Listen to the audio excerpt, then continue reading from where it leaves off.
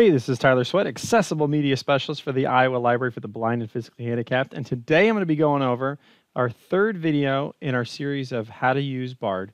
Today we're talking about how to download books onto a cartridge and then how to play those cartridges in your NLS player if it's not a usual cartridge that we send.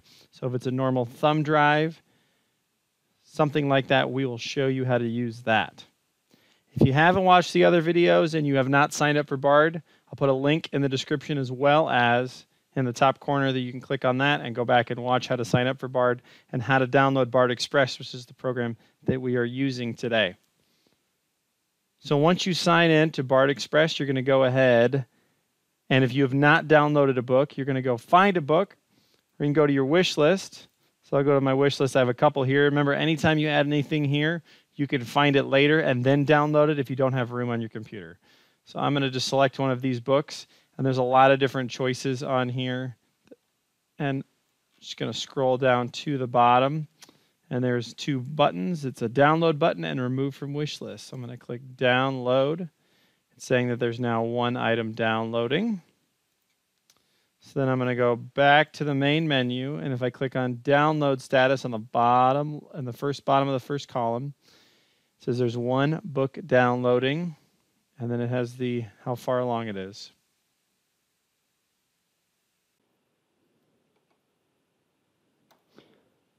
So now that the book is done downloading, you're going to go to Bookshelf. Here's listed anything that you have downloaded.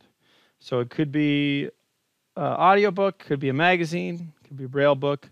Any of those things are all going to exist here once they are downloaded. So I'm going to go ahead and click audiobooks. So I have two in here right now. So I'm going to go ahead, and the first one it's already selected, I'm going to click copy to cartridge. So this is the A drive. This is the one that I have plugged in right now. It's just the thumb drive. It says how much room is free as well as how many books are on the drive. There's no books on this yet. So I'm going to click OK. And it'll transfer this onto the cartridge.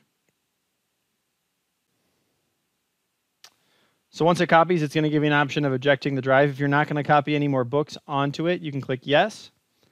I'm going to click no because we're going to go back to that menu. And in the second column at the bottom, it's a button called Manage Devices. If you go ahead and click on that, it'll find the USB that you have plugged in.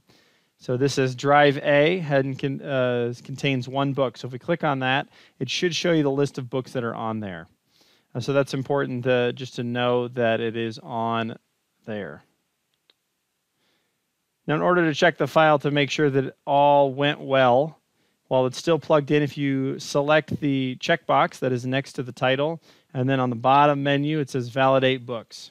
If you go ahead and click that, what it's going to do is that it's going to say that it is valid and there's no missing or corrupt files, so nothing happened during the downloading or the copying onto the cartridge. So it is a good idea, especially if you get a lot of books on there, to make sure you click on the books and validate them just to make sure that you're not missing any files.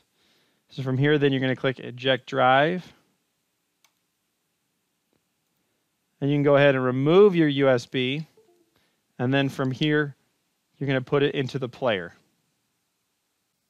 So if you're using one of the normal cartridges that we send you, you're just going to put that in normally. Even if you download books from BARD onto it, that doesn't change at all. So what changes if you're using like a smaller thumb drive, like a USB thumb drive, that's when you have to flip the machine up on its side, and just above the plug-in for the headphones, there's a small port. Sometimes there's a plastic piece you have to take off, and then behind there is the USB plug-in. Now once you plug that in, as long as there's not a cartridge in the front, once you turn the player on, it'll play the books on the cartridge. Thanks for watching.